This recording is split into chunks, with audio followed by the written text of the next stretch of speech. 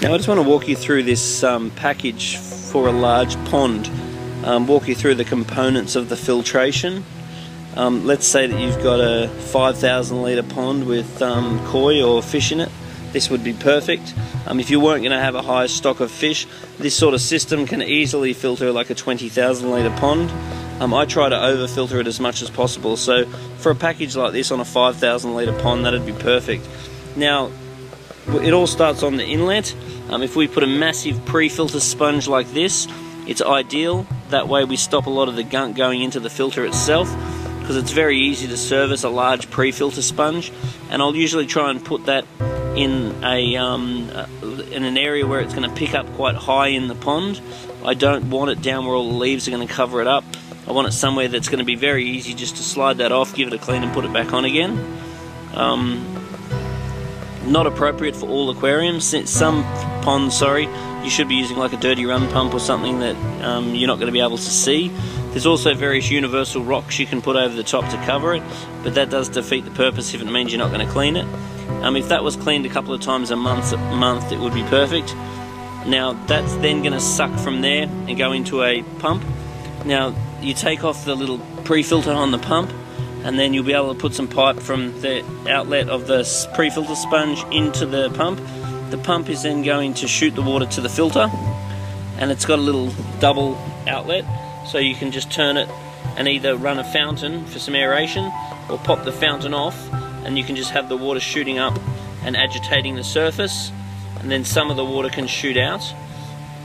Then shooting out from there, it shoots into a UV sterilizer. I want the water to run through the UV sterilizer. The bigger the UV sterilizer, the better. Try and make sure it's over 18 watts, that way it's got some chance of killing parasites, but it's going to kill all of the algae spores and help to keep the water nice and clear.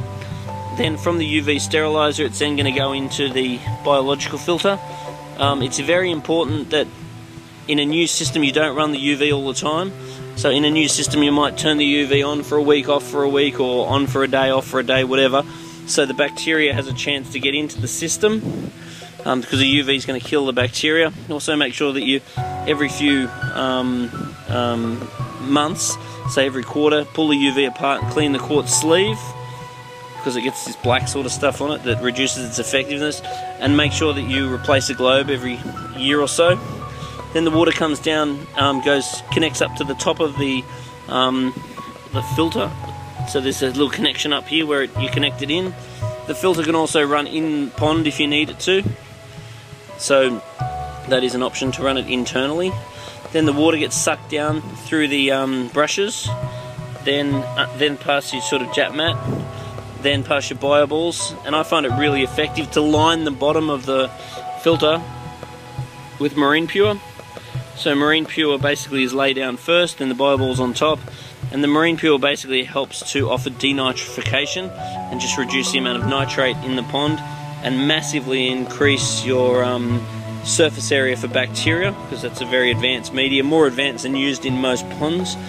Then the other thing is water flow. So the filter itself is for the filtration, but that doesn't mean it's going to provide enough water flow. It's actually not going to provide enough water flow, and what we want is actually plenty of water flow and plenty of oxygen, because the more oxygen there is in the water, the better the bacteria is able to work, and therefore the more effectively the filter is actually going to work, because it'll raise your redox, so your bacteria is going to work faster. So what I'm going to do is get one of these big bad boys, very energy efficient, and I'm going to put that in the pond just to create water circulation. So that's going to run at 20,000 litres an hour, and my whole purpose for that one is to put it in the pond on an angle, so then the water's actually going to be moving around in the pond. Because so often you'll see a very large pond, like a 5,000 litre pond, the water is sending and receiving from the same end, so therefore the other end is pretty much stagnant. I am really a fan of making sure there's plenty of kinetic energy in the pond, which means I'm going to blow this massive pump and turn the water. So even though it's 5,000 litres an hour, I'm going to make sure there's very good water flow, and I'm going to adjust this on an angle so the surface is well agitated. So there's going to be very good surface agitation, very good water flow. That way I'm going to have good oxygen levels, and my filtration is going to be effective. Because once again, you can have very good filtration and not have good water flow and surface agitation and aeration.